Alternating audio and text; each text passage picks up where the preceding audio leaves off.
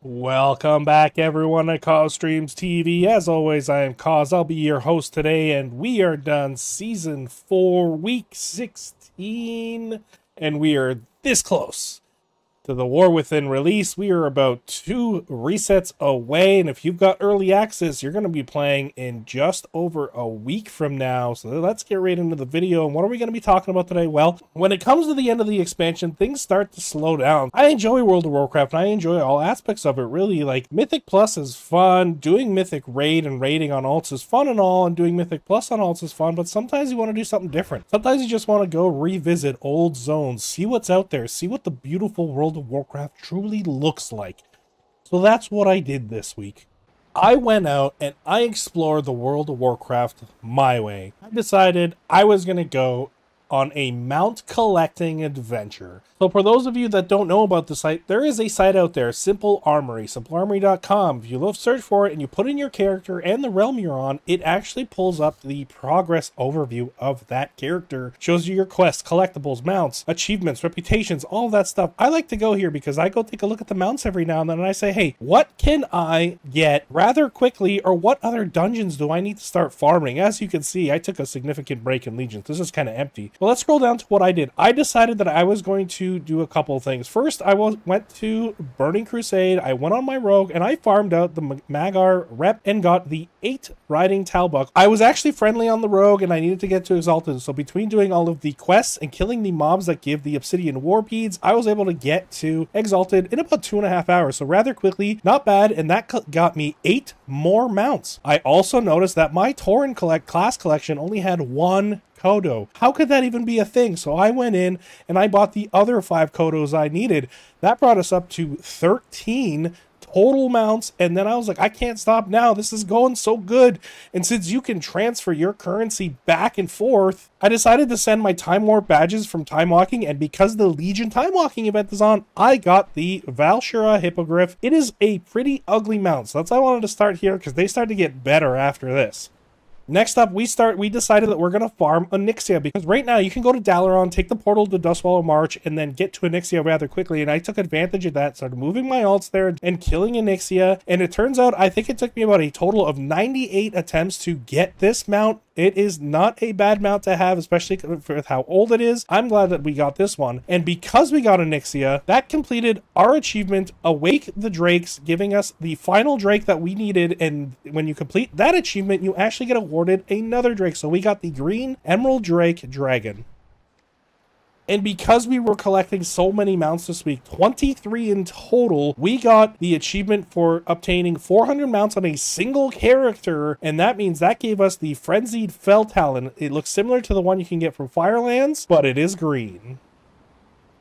Sticking with the green theme, I've always wanted the black dual crafting Panther, and I thought that my jewel crafter had the rep high enough to already own the recipe. I was wrong. I went in and I actually started doing the rep for the Order of the Cloud Serpent on my jewel crafter, and because there's bonus rep that you can get right now, I was getting about 1400 per daily hand-in, so it only took me a few days to get the remainder of my revered rep up to Exalted. And then we went to the auction house. We bought the 2 mounts that we were missing. One of them was the Jade Panther, so we bought 2 copies of this guy. We already had the blue and the red Panthers, and they were created sitting in my bags. And we also got the Sunstone Panther. So this is the yellow variant of the jewel crafting mounts.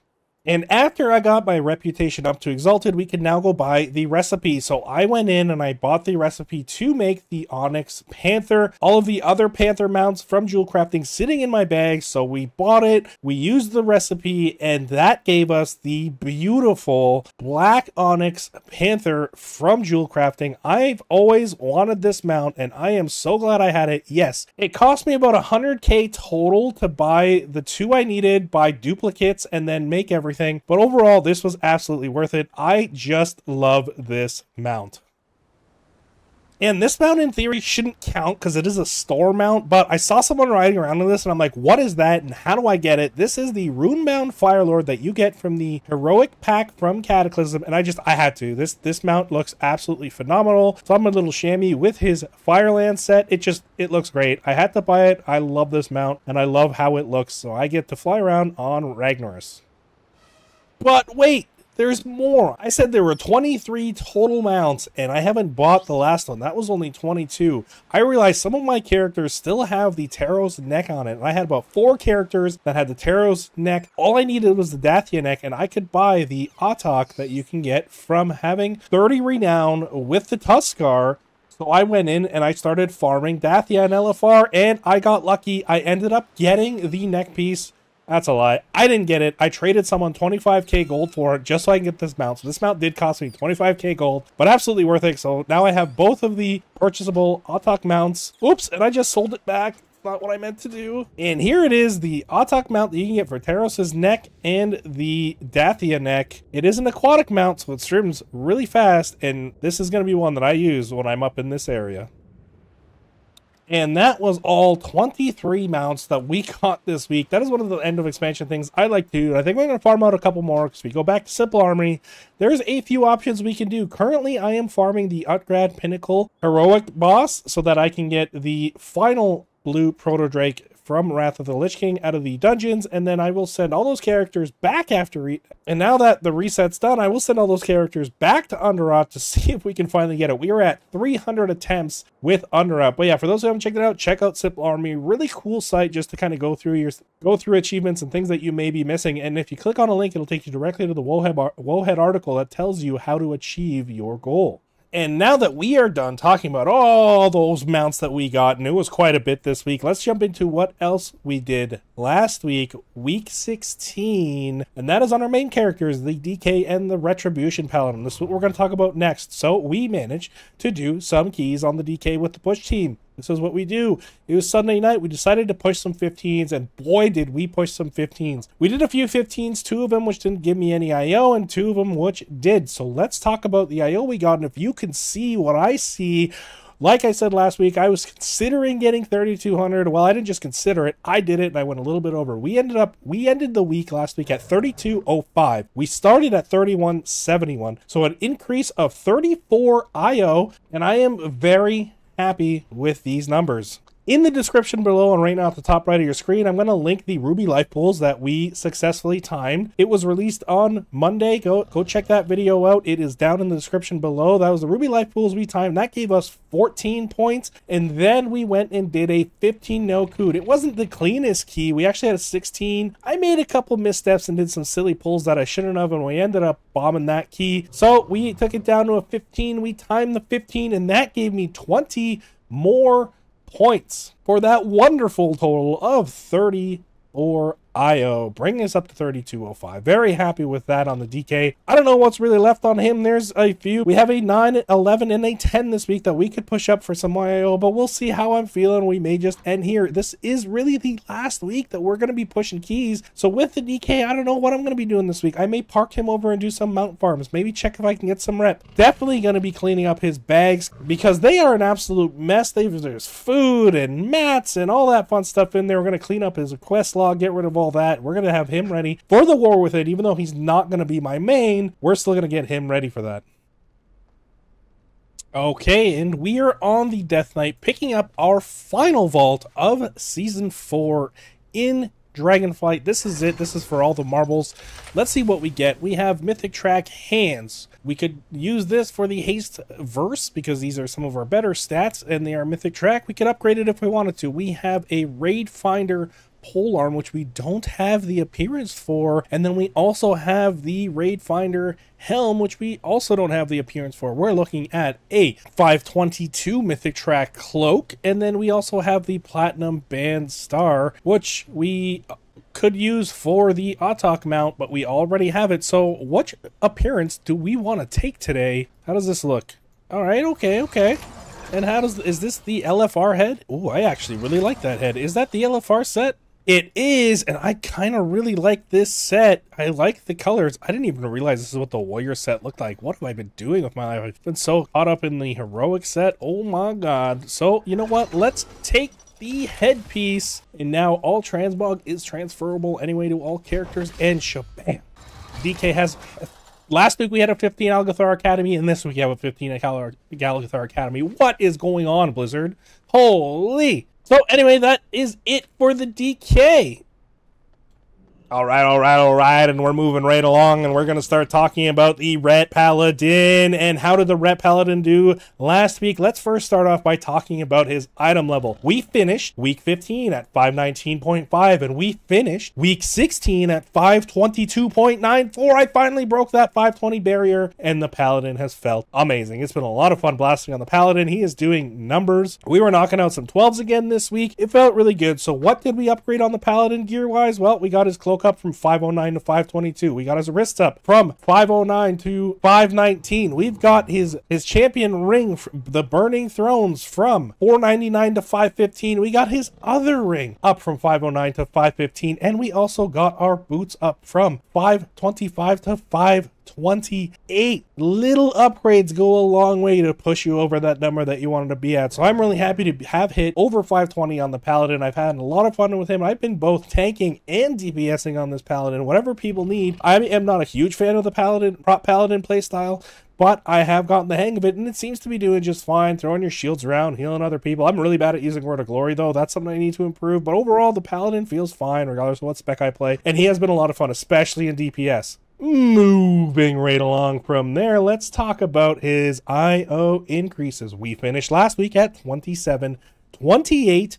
And what did we end this week at? Well, taking a look, we are at 28.35. I'm really happy with how I did on the Paladin, to be honest. We ended up pushing a whole bunch of 12s and then doing some low keys. It was really a lot of fun. I really did enjoy playing the Paladin. He also got to go heroic raid, so he's going to have his raid slots and his mythic vault slots to be opened in here in a second. But let's quickly go over what IO we got this week. We did a 12 no cood for 21 points. We did we two-chested a 10 Uldaman for 4 points, but then we also did another 12 Uldaman that we single-chested for 17 points. We did a 12 Ultrac Valley. Just kidding. It's an Azure Vault. We did a 12 Azure Vault. We two-chested this one for 10 points. We also did a 12 Ruby Life pools, which gave us 55 points. We two-chested this one. Paladin did great. Total of 107 IO for the Paladin, and it felt really good to see those numbers go up, especially that Ruby giving us 55 points. That felt fantastic. So that's where the Paladin ends this week at. Let's jump in and open his vault.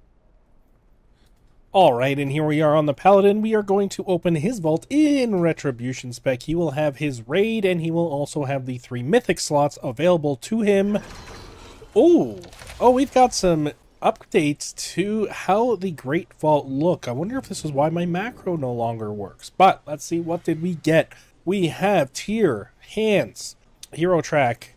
We have the branch, something we can play with. We got our biz trinkets. We have wrists. So far, nothing is speaking to me. Let's see, we've got legs. Mythic track legs. Definitely, this will be a huge, and they're tier already. This is currently the runner-up for what we're taking. We've got a Mythic track waist piece as well. This would be a huge upgrade. Crit mastery. We want mastery haste. And then we also have another set of hands, Mythic track, haste, and verse. Honestly, this is the largest stat upgrade that we could possibly get. So what we're going to do is we're going to pick this up. And just before I grab these, if you guys notice down below, we now have a warning saying unable to earn new rewards after this week. Any unclaimed rewards will be lost after the launch of the War Within. That means that there will be no more rewards for the remainder of the season until the War Within is launched. So no more Great Vault. This is it. This is the very last vault we are getting. Week 16, Season 4. This is it. It's over. And we start with a 12 Ruby Life Pools, Tyrannical, Afflicted, and Bolstering. We'll see if we push keys this week, but that is what we have on the Paladin, and the legs bring us up to 523.38 item level. So what's the plan on the Paladin this week? Well, it's kind of the same thing we were talking about with the DK. His quest log's already clean, though, and his bags are already clean. So we're going to take a look at the bank, maybe clean that up a little, throw some more stuff in the auction house. And then, you know what? Maybe I'll knock out a key or two there. It's not going to be a stressful week. I may just take it easy. I'm not too worried. This isn't probably going to be the Paladin that I take the War Within. I'm thinking of taking my Lightforged Draenei into the War Within from Mr. Pandaria. That also depends on what the eye level is from the gear we get. There was a recent Wowhead article that said our gear will be scaled to 467 when our mob characters come over. So that's not bad. I'm thinking of maybe picking up some gear from the World Weekly event. So maybe we'll do that, but that's the plan of the Paladin. We'll see where he lands. He may not do anything this week. He may get a little more IO. I'm happy with how far I've got. I've enjoyed this class. I've learned a lot on it. So you'll just have to wait and see on what I do with him this week, but I'm definitely going to be streaming, and you can tune in to find out. All right, and we have some bonus vaults we're going to look at. We're opening the Demon Hunter. I believe I did 1 8 key on here, so we will get a Mythic track piece. Let's see if it's an upgrade. It is the crit verse weapon. It is an upgrade in regards to item level, so you know what? We're going to take it and then see if we can upgrade it, and that is the last vault for the Demon Hunter. And one more bonus character. I did run the mage through, I believe, some LFR? I don't know, but he's got a vault, so let's check it out. Let's see what he gets on his vault. Ooh, exciting, exciting. 480 legs, 486 shoulders, tier track, and 480 shoulders. Well, we're going to take the shoulder tiers. Why not? It doesn't really matter, and it is a tiny upgrade, but we're taking it. Why not?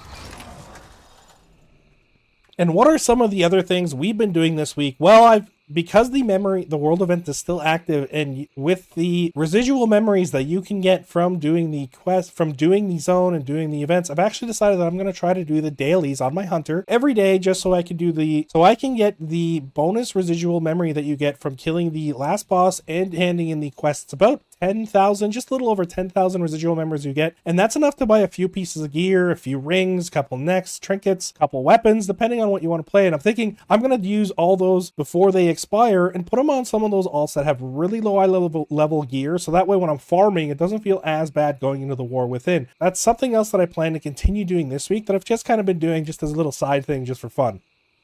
And that is really it. So that was the recap for week 16 of Dragonflight. We are just under 2 weeks away, 2 resets away from the release of the War Within, and I am excited. I hope you guys are really excited. Over the course of this week, I'm going to take the time to really clean up all of my alts, quest logs, all of their bags and banks and things that I don't need. I'm just going to start transferring things over, currency, everything onto a single character. It's most likely either going to be my DK or my Paladin or any of my alts now, because they're all 70, and I'm going to use them to kind of keep all that gear on and any extras that I find. And then you also have the war bank, so that's going to be the plan for this week. In terms of pushing on the DK or the Rep Paladin, again, I'm not really sure, right? We're reaching the end, so I may do just your generic keys just to get something in my vault, just to get some more gold at the end of the season, because the tokens are actually worth quite a bit. But I don't know, like, so that's really the plan when it comes to that. I do plan on doing some more mount and rep grinds. I mean, I'm so close to getting a couple more mounts. I figure, you know what, why not? Why not see what I need and just go kind of do something a little more relaxing and chill in the game, go explore the new zones, see what's going on. And the last thing I want to do before the release of the War Within is actually get that raid video I keep telling you guys about. I have the script all written out, but I just haven't sat down to do the recording, and I really want to do that for you guys, so I want to get that done, and that is what this week is looking at. So that's what's happening in the game. Now, something I want to show you guys in real life, way back this season, I posted a video of a new family member that we invited, little pug baby, and he was called Maverick. Well, his pug mom had to go away for a little bit, so I get to dog sit baby Maverick. He is not as much of a baby as you guys remember him. He has grown up quite a bit, but here is baby Mav. I get to dog sit him and my boy Yoda, a beagle, and then I also have my pug. So that is what's going on in my real life. He is a bundle of work, but a bundle of joy. He gets me up at 6:30 in the morning every day. So this is what is going on in my real life. Anyway, I hope you guys enjoyed the video. If this is your first time here checking out my videos, thank you for tuning in and checking it out. Hopefully you liked it and you'll give me a like and maybe you'll subscribe. If you're returning, thank you once again for watching. I hope the vaults were good to you. I hope you guys are as excited as I am going into the War Within. And now is the perfect time to get some of those end of expansion tasks that you wanted to get done. So happy farming, everyone. I will see you on the next one. Peace out.